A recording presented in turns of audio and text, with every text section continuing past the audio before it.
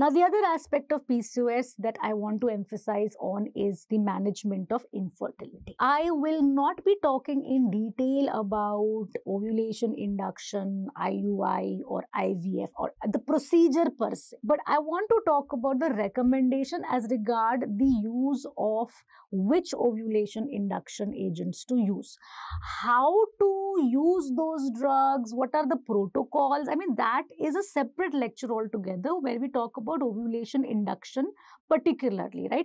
And the drug details and the mechanism of actions of those drugs, it deserves a whole separate lecture altogether. So we're not going to mix it. Here we are only going to talk about what are the latest recommendations as regard the treatment of infertility is concerned. So when you have a woman with PCOS who wants to conceive, let's start with very basic, okay?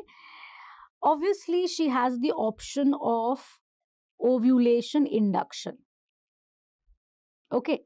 But think about it, will she always need ovulation induction?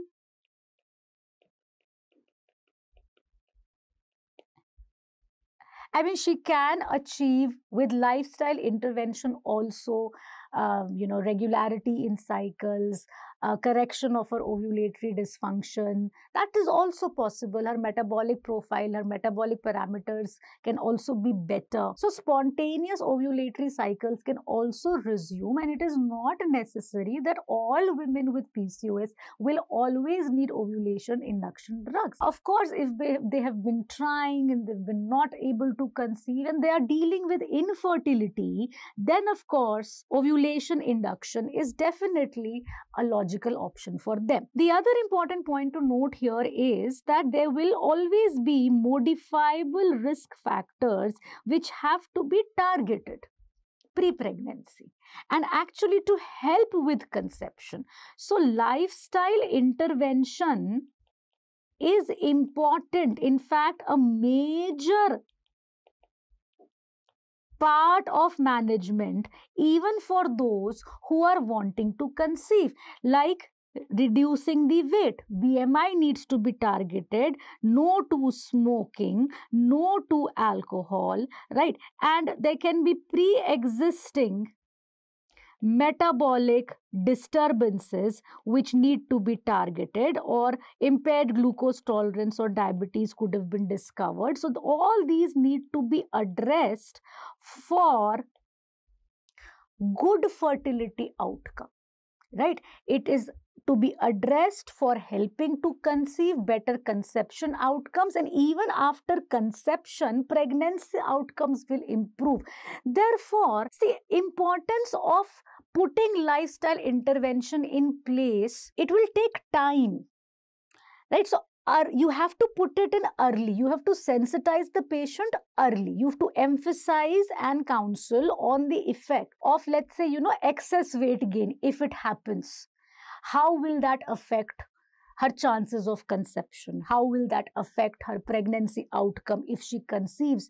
Even excessive weight gain will also affect her outcome of conception or chances of getting pregnant. Even if we were trying artificial reproductive techniques, even if we were subjecting her to ovulation induction, IUI or IVF, then also her chances of conception become much better, chances of live birth become much better if she is putting lifestyle intervention in place and if she's keeping a healthy lifestyle. As simple as that. Right, so early initiation of these interventions is very, very important.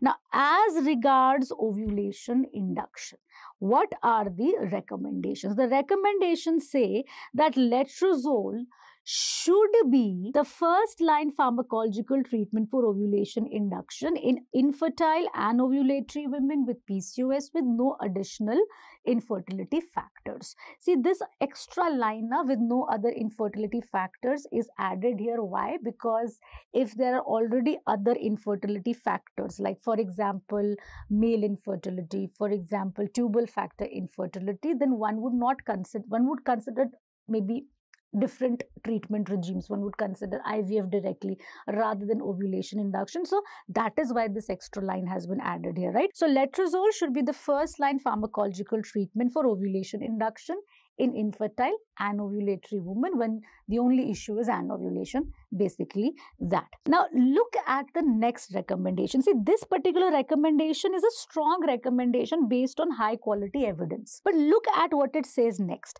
Letrozole should be used rather than clomiphene, in place of clomiphene, because both these drugs, letrozole and clomiphene, both these drugs, they are first line drugs, actually, both of them, right? However, with clomiphene, we do see instances of clomiphene resistance. We do see ovulation happening, but conception rates are not there. So there are issues with clomiphene also, which we will discuss when we talk about these ovulation induction drugs in detail. But know this, that should letrozole be used in place of clomiphene? Now look at this, what they say. Letrozole should be used rather than clomiphene in women with PCOS, with anovulatory infertility and no other factors, to improve ovulation, clinical pregnancy and live birth rates. It's a strong recommendation, but they're saying based on very low quality evidence. So what do these two recommendations mean? For me, I think these two recommendations would mean that yes, okay, letrozole should be the first line pharmacological treatment. I believe yes, letrozole and clomiphene both are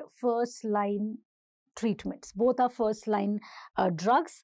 I would prefer letrozole in place of clomiphene, right? So it should be used rather than clomiphene because it does tend to improve ovulation. It does tend to improve clinical pregnancy and live birth rates. So with letrozole, there is superior ovulation rate, clinical pregnancy rate and live birth rate. Most of the good quality evidence is for improving live birth rate. If you compare letrozole and clomiphene, there is no difference in multiple pregnancy rate and miscarriage rate. That's also something important to note. So I think both drugs are fine first line agents, but given a choice, letrozole should be preferred. And current evidence demonstrates no differences in fetal abnormality rates between letrozole, clomiphene induced ovulation induction, achieved conceptions or natural conception, right? So the concerns of teratogenicity, they have not been substantiated by the various studies that have been done or conducted. So there is no evidence that there is any difference in congenital abnormality rates of the fetus when using these ovulation induction drugs.